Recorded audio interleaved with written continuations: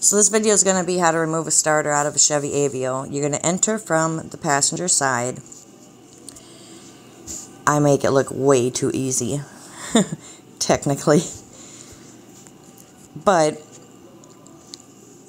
right there you can see the two holes as far as the two main bolts that actually hold the starter. Figured I would show you it ahead of time so that way at least you have an idea, where you're looking for with it actually out of the way. Obviously this is what it looks like when you got the starter in place. You're going to use a size 12,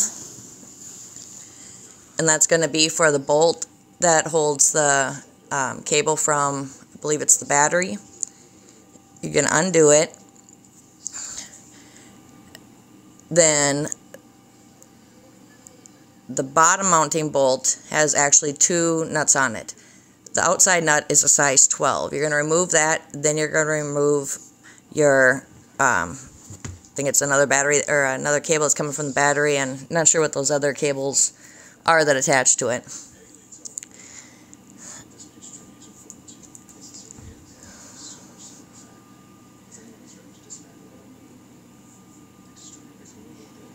And mind you, it was way harder than what it looks like at first because I was trying to figure this all out on my own.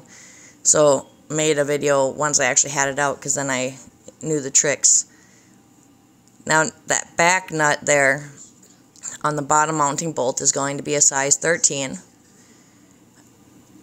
You loosen it first and it comes out as one whole solid piece. I wouldn't take it all the way out. Now here's the tricky part. It's also a size 13 that goes to the back bolt that looks like that. And that's that one that's hidden back behind there. Now the manuals say you're supposed to supposedly take that engine bracket off or lift the engine to get to it. However, I managed to get it out without doing either of the two. It took me some time to figure it out because you cannot see it. You can get a glimpse barely from above. But you can see on the screen what I used and how I've got it just barely peeking out. I used my fingers through the engine bracket to kind of help hold it in place. And, slide it back there. Don't have the socket on there or the actual ratchet on because you'll never get it in. But it technically would be well, you'll see at the very end I have a picture that shows, but I used I believe it's a 6-inch 3/8 extension, then a little tiny, it's about an inch long adapter from 3/8 down to a 1/4, and then it's about a 2-inch extension, 1/4 extension, and then a 1/4-inch ratchet, and then also the size 13 deep socket.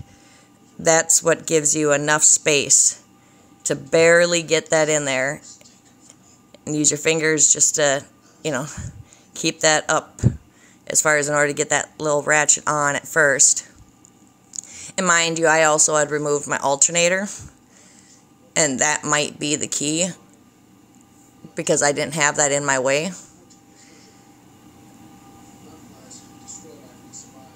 But that's still a hell of a lot easier than lifting an engine or, removing that engine bracket, in my opinion. And it really wasn't, it didn't take much to get those first couple spins as far as to break it loose. And then because you have no clearance, that's why I take the ratchet back off. And then I continue to unscrew it just with my fingers.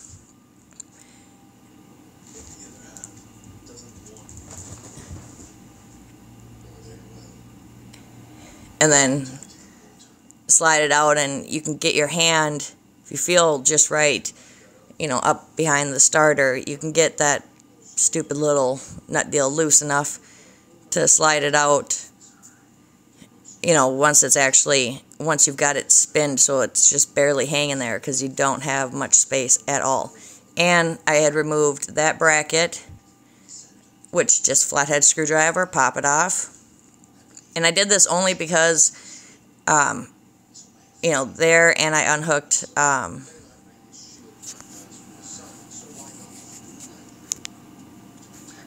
oh, I can't see, sorry. I unhooked that sensor, which was up in the bracket, which was just pressed down on that little metal, whatever, loop deal. And I only did that stuff to get the wires, you know, because there's not much space at all.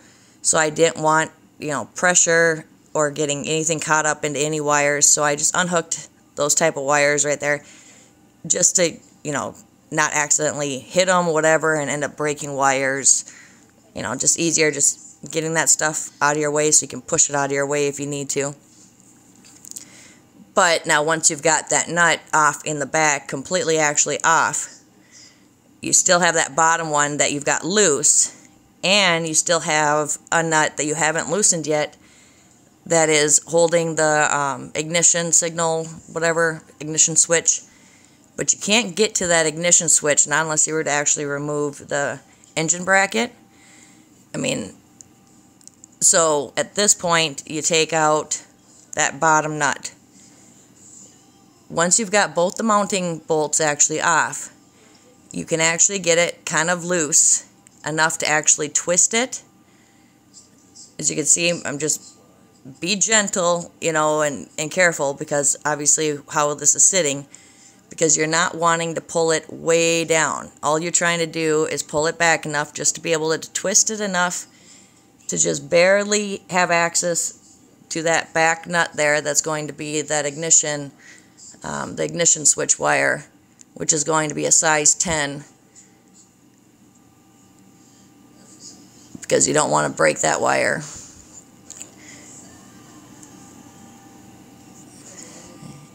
Sorry, I dropped my phone and then try to readjust it.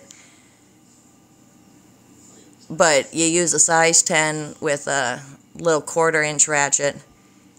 As it's barely, you know, as it's barely twisted, you can barely fit it in there. But it's got to be a socket, you know, because you don't have much space. So open-ended will not work there from the angle that's at. You can't get a good snug fit on it. And it doesn't take much either. I mean, it shouldn't be, you know, too hard. But unscrew it, release that cord, you know, off of there once you've got, you know, that off. And at that point, then it would be completely free. And you twist it, you know, and just slowly bring it back. I found that path to be the easiest as far as going back towards the firewall. Here are the tools you're going to need in order to, say, pull this all off. They're clearly listed. Hopefully you can see them fine. And here are, you know, compared to, whatever, a ruler. Technically, it's going to equal out to about 12 inches.